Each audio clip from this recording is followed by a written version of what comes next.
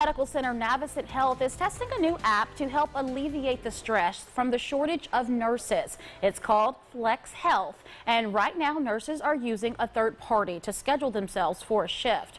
However, the app, nurses will be able to make their schedules from their phones, and they will get an alert when openings are available. Flex Health CEO Greg Sanchez says that the app is about expanding the flow of the hospital without using a contract worker. We want to bring nurses in and have them not only work here in Macon, but also live here in the area and be a part of the Macon family as a whole. Well, Flex Health will be available to the nursing staff in just a couple of weeks.